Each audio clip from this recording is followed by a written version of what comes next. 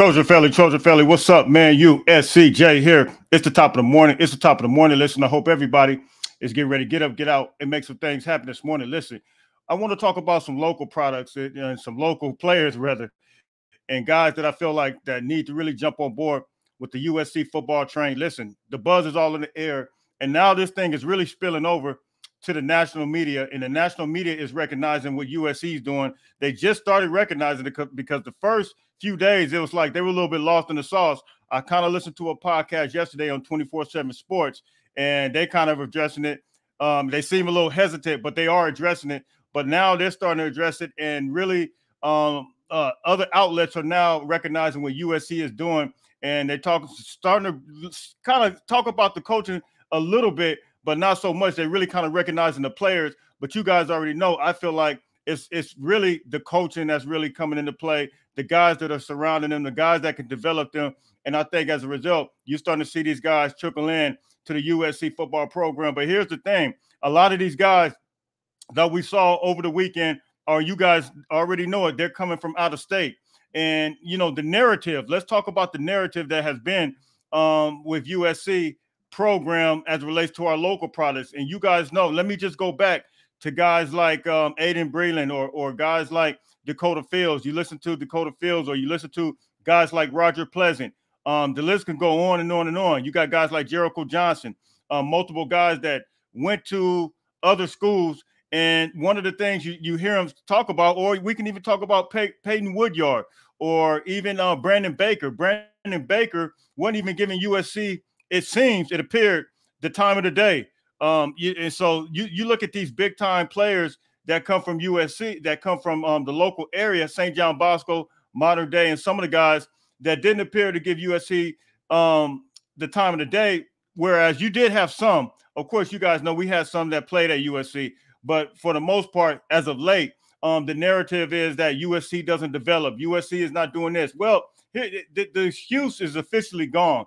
That excuse of USC not being able to develop, it's out of here. USC has the best coaching staff that has been assembled together, and everybody should be able to recognize that right now. So in my opinion, does that narrative still exist?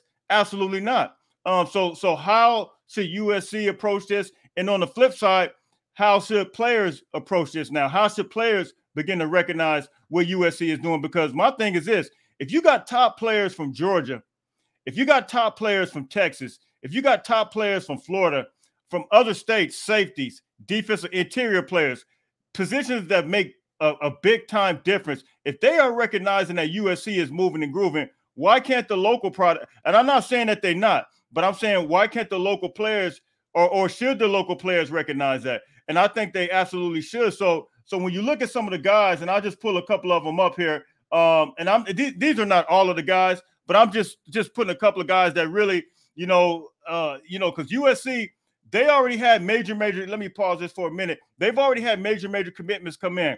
So we got another June batch coming up, and USC is almost probably getting ready to fill this class up in this next I believe it's May and June, these next big time visits. And so my thing is this: these local guys, need to kind of jump on board as to what USC is doing. And I consider local guys, I consider the Bishop Gorman, the Las Vegas area. I'm gonna just kind of go ahead and pencil that in with some of the local, because they're not far, only 3.5, 4 hours away from LA. And so, of course, all the local guys in California, all those guys are included in this. They need to really start waking up and recognizing that USC is moving and grooving in another direction, in a direction that we've never been. We haven't been in this direction in a long time. So you look at guys like this, Christian Thatcher. He actually came and visit, and he's a 6'2", 205 linebacker out of the Las Vegas, Nevada area. And he's a good player, and he's rated a 4-star, number 34 linebacker in the country, number 5 player in the state of Nevada. He's a top 300 player. He's sitting right at number 300. He needs to. I know he's taking his time. I know he wants to get moving groove, but USC is moving and grooving as well. And you look at this big boy. He has Josiah Sharma. He's a 3-star prospect, rated number 46 D lineman in the country, number 36 player in the state of California. he has nothing but Alabama stuff all on his. Matter of fact, he's dressed in the Alabama uniform, and he's a 2025 prospect out of Folsom, 6'5", 295. But he has nothing but Alabama uniform all on his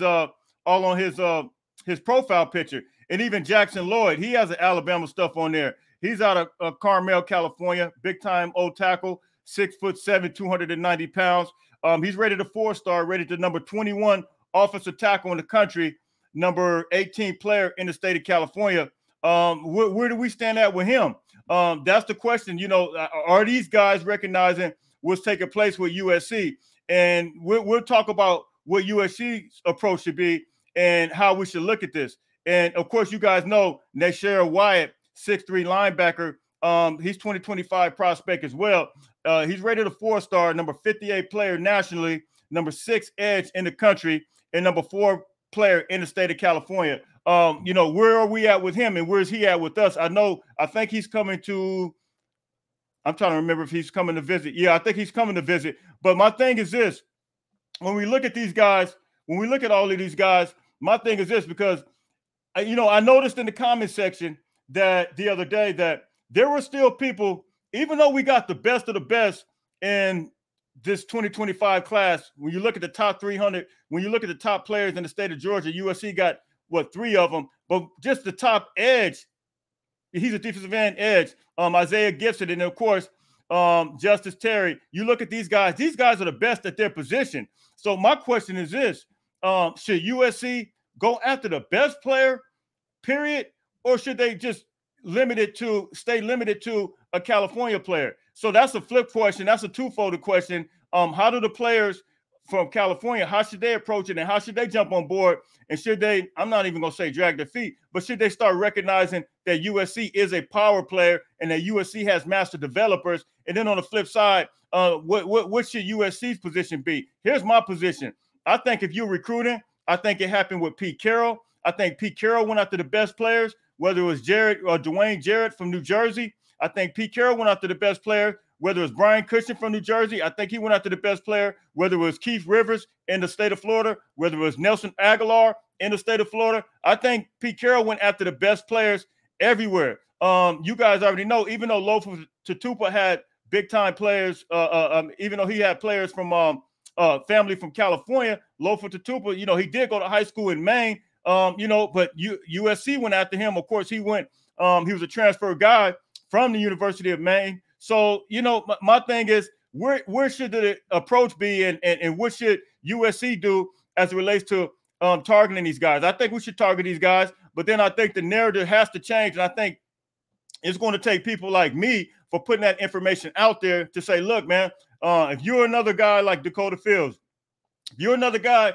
like Roger Pleasant, if you're another guy like Braylon Elam or Brandon Baker, listen, those days are over. Their narrative is gone.